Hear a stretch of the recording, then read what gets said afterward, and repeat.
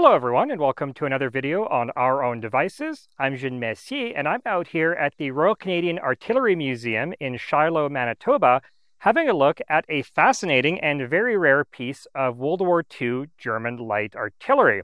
This is a 10.5 centimeter Leichtgeschütz 42, and this is one of the first recoilless weapons ever to see combat.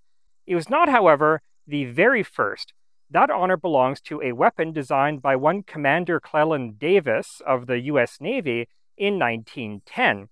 Now, Commander Davis was looking to develop a heavier, more powerful weapon for use on aircraft, specifically naval aircraft, to take out submarines and small surface vessels. Now, unfortunately, the aircraft at the time were relatively fragile and couldn't withstand the recoil from heavier weapons, hence the need for a recoilless design. So Davis's design was based on the counter-shot principle, which is basically the idea that if you put two guns breech to breech and fire them in opposite directions, the recoil will cancel out. However, you don't want to fire a live shell out the rear of your gun, so instead, Davis's gun fired shells with a propellant charge in the middle, a shell in the front, and a mass of lead shot encased in grease in the rear. So when the charge went off, it would propel the shell out the front and the lead shot out the rear, balancing out the recoil. Now, since you have a large mass of lead shot exiting the rear of the gun at very high velocity, these had to be given very special mountings. Typically, they were mounted in the forward observer scarf ring of a Navy patrol aircraft like Curtiss H-16 or HS-2L, with the barrel facing downwards so that the counter shot would go up and over the aircraft. They were also typically fitted with a coaxial Lewis machine gun, which acted as a spotting rifle, which is a technique still used today. You would fire the machine gun and follow the tracers, and when the tracers intersected the target, you would then fire the recoilless gun. So the Davis gun was built in 2, 4, and 12-pounder versions, and they were used in limited numbers by both the U.S. Navy and the Royal Navy during the First World War. Now, more modern recoilless guns, like the Leichtgeschütz here, work on a similar principle, only instead of using a solid countershot, they use the gas from the propellant cartridge. Now, since gas is considerably less dense than lead, it needs to be accelerated to a very high velocity in order to achieve the same momentum and balance out the recoil. And this is done using a venturi, or a converging-diverging de Laval nozzle of the same type used on rocket engines. Now, the development of the Leichtgeschütz began in 1937, though the Germans weren't looking to arm aircraft, but rather to give their newly formed airborne troops, the Fallschirmjäger, a form of lightweight portable artillery support that could be broken up and dropped in regular parachute containers. And there were two companies in competition for this contract, Krupp and Rheinmetall, and it was Rheinmetall's design that won out in the end. Now, in order to simplify logistics, Rheinmetall based their design off of shells from existing artillery systems, specifically the high explosive shell from the 7.5 centimeter Gebirgsgeschütz, or mountain gun, and the anti-tank round from the 7.5 centimeter Feldkanon 16. But to make these shells work in a recoilless system, the shell casing had to be modified. And how this worked is that the shell casing had a hole in the rear that was plugged with a plastic disc. And this was designed to fragment at a certain chamber pressure. And when this happened, the shell would be pushed out the front of the gun, and the gas would be vented out through the venturi in the rear. So Rheinmetall initially designated this weapon the Leichtgeschütz, or light gun, LG-1, but soon after, the German army adopted a different nomenclature system based on year of adoption, so this became the LG-40. And true to its name, it truly was a light weapon. It only weighed 145 kilos. And just for comparison, the two guns from which it took its shells weighed 750 kilos and 1,500 kilos, respectively. So that's quite a weight savings. And this could be broken down into 4 different pieces, which could easily be packed into standard paratroop containers. There was also a special version designed for the Gebirgsjäger, the mountain troops, which broke down into 5 pieces. And this had a firing rate of around 8 rounds per minute, and a range of about 7 kilometers. And the loading system was a sliding breech block. So you would take this handle and you would crank it to the side, and this whole breech block, along with the venturi, would slide out to the side. You would throw the shell in and then turn the handle back, and it would slide back. Now, the LG-40 began manufacture in 1940. It started to be delivered to the Fallschirmjäger in 1941, and it first saw combat in May of 1942 during Operation Mercure, which was the German airborne invasion of the island of Crete. Now, it was very well liked by the troops that used it. It turned out to be a very handy little gun, but unfortunately it didn't have much of a chance to prove itself as an airborne weapon after this point. This is because Operation Mercure was a very costly Pyrrhic victory for the Germans, and because of this, Hitler mandated that no large-scale airborne operations would be mounted from that point on.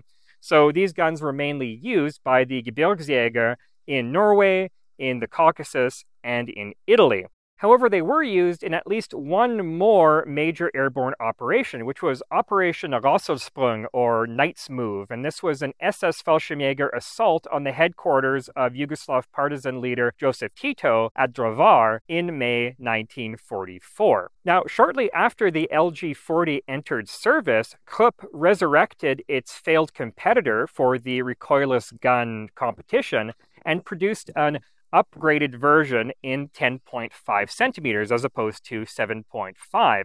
And just like with Rheinmetall's design, they decided to base their system off of an existing shell, specifically the 10.5 centimeter shell off the Leichte Feldhaubitz, or Light Field Howitzer 18, which, interestingly enough, the museum here actually has an example of. Now, this was a bigger and heavier weapon than the original LG-40. It weighed about twice as much. But this was not only because it used a bigger shell, but also because it was built completely out of steel, whereas the original LG-40 had a lot of light alloy parts to reduce weight. However, at this point, light alloys were becoming in short supply in Germany, and they're desperately needed in other areas, such as aircraft manufacture. Now, in addition to firing a heavier shell, Krupp's weapon also had a slightly longer range, about 1 kilometer more, so 8 kilometers in total, and also incorporated a number of mechanical improvements over the original LG-40. So some of the major faults of the LG-40 included the firing mechanism. So like most shells, the shell casing had its primer in the middle of the rear surface.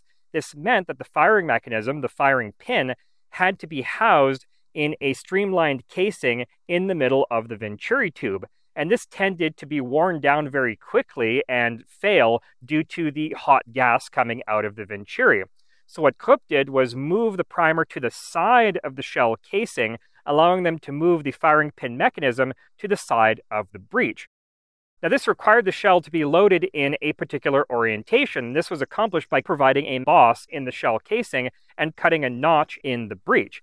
Now, theoretically, this would have slowed down loading slightly, but apparently in the field this wasn't too much of an issue. Now, another major fault with the original Rheinmetall LG-40 was that it tended to shake itself apart after firing around 300 rounds. It was found that this was due to torque.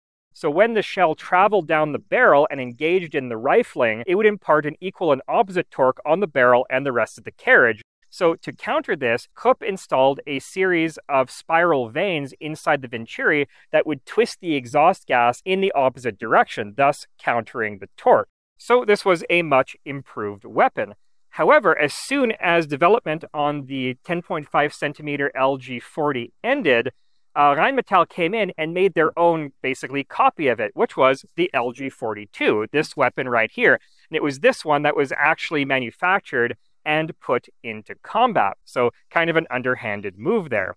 However, by 1944, the winding down of German airborne operations and the fact that recoilless weapons tend to consume a lot of propellant caused the Germans to basically order the production of recoilless weapons shut down, and only a couple of hundred of any of these variants were ever produced. So it's actually kind of neat to see one of these here because these are quite rare. But that's not the end of the story when it comes to recoilless weapons during World War II, because several other countries also experimented with the technology. For example, in 1942, the Swedish Carl Gustaf company came up with the M42 20mm recoilless anti-tank rifle. And if you want to learn more about that, I'd recommend you go over to Forgotten Weapons. Ian has a great video on that. And also, I will link a video in the description of somebody shooting one of these things, and the gout of flame that shoots out the rear of the gun is absolutely terrifying. And it's a sobering illustration of exactly why you don't want to be standing behind one of these things when it fires. Now, inspired by the M42, a British inventor named Sir Charles Denniston Burney started experimenting with his own recoilless weapons designs. And he first demonstrated these designs by creating a 4-bore duck gun that could actually be fired comfortably from the shoulder. And the British War Ministry was interested enough in this to fund his further research. And what he came up with was a system that was a lot more reliable and easy to manufacture than the German Leichtgeschütz system. So instead of having a plastic disc at the rear of the shell casing, he instead drilled holes in the side of the casing and lined them with a thin sheet of metal, which would burst at a certain pressure, thus venting out the gas. And instead of having the venturi at the rear of the chamber, he had them on the side. And based on this design, he came up with a trio of experimental guns. There was a 3.45 centimeter version that could be fired from the shoulder or from a light gun carriage. There was a 3.7-inch version on a light gun carriage.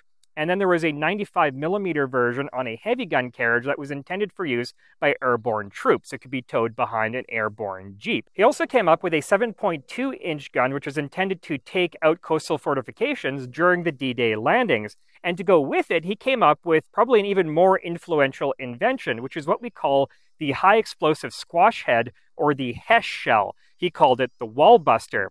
And this warhead has a very thin metal casing, which is filled with plastic explosives with a flexible bag around it. So when the shell hits an armored surface, whether a concrete bunker or a tank, the explosive squashes it, spreads out over a larger area before the fuse detonates. And this causes a big shockwave that causes the rear of that armor to spall or fragment. And these are still used as anti-tank shells to this day.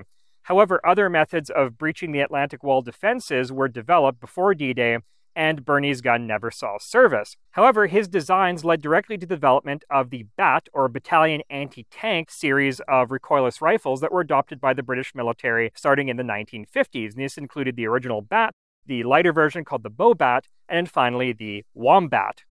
Now, the United States also experimented with recoilless weapons, specifically the artillery division of the Research and Development Service. And in order to save time, they decided to just copy the German design wholesale with the plastic disc at the rear of the shell casing. Unfortunately, they ran into many of the same problems, including high venturi wear and the gun shooting out plastic fragments at high speed from the rear of the gun. Meanwhile, however, the infantry division of the Research and Development Service decided to go with Burney's approach, with a perforated shell with a metal liner, and they were much more successful. And from this research, they developed two different weapons, the 57mm T-15 and the 75mm T-21. And these went into production and started being issued to troops in early 1945, and they were used in limited numbers in Okinawa and in Essen in Germany. And these later formed the basis for the post-war M40 106mm recoilless rifle. So since the 1950s, the vast majority of recoilless weapon systems have been based on this early American design. However, there are two notable exceptions still in use today. These are the German-developed Armbrust, or crossbow, and the German, Israeli, and Singaporean-developed Matador. And these actually work on a Davis-style counter-shot system. Only instead of using heavy lead shot as their counter-shot, they use shredded plastic. So these weapons have a propellant charge in the middle with two sliding pistons. And on one end is the warhead, on the other end is this massive compressed shredded plastic. So when the weapon is fired, the propellant charge pushes the pistons out either end, propelling the warhead forward and the massive plastic rearward. And then the pistons are actually captured at the end of the tube, trapping the propellant gases inside. And this massive shredded plastic quickly disperses and slows down due to aerodynamic resistance, meaning that it can safely be used inside a confined space, such as out of a window, unlike a lot of similar anti-tank weapons.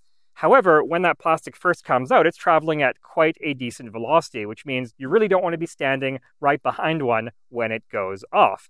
Anyway, that's all I have for you today. Thank you so much for watching, and a big thank you to the Royal Canadian Artillery Museum for allowing me to come out here and film this unique piece of history.